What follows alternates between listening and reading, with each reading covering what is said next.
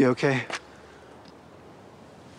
I was gonna call you. Johnny's back. Good. That's good news. Yeah. Would have been the answer for everything for you, though, wouldn't it? If it disappeared without them and never came back. You know how I feel about that. Life would have been easier if you hadn't become a dad so young. But you have.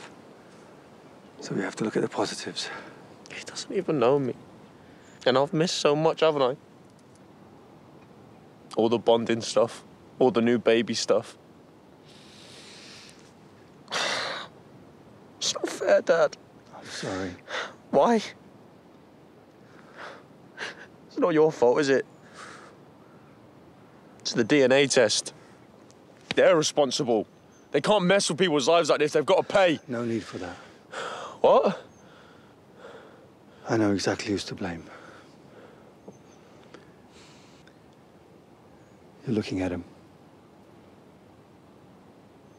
When Adam took him, when I saw that he'd gone, I felt sick.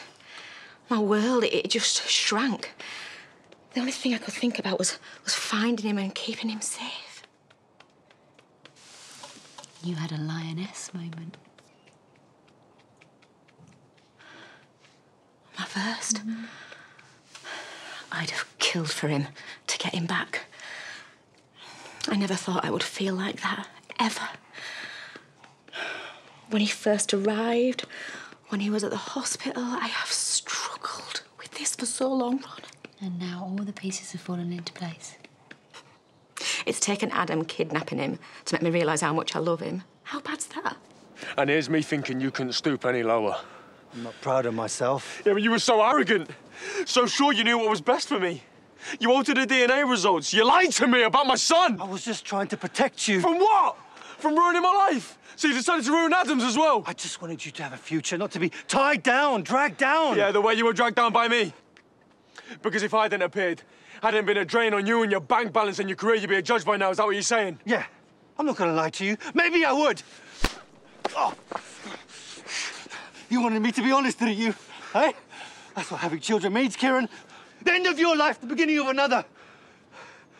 It doesn't have to be a bad thing. Yeah, and it won't be! This boy means everything to me! And you're everything to me! Liar! I'm not like you. My son is the best thing that's ever happened to me. Money, stuff, none of that matters without family. And you don't have one anymore. You'll never even hold your own grandson. From now on, you're dead to me.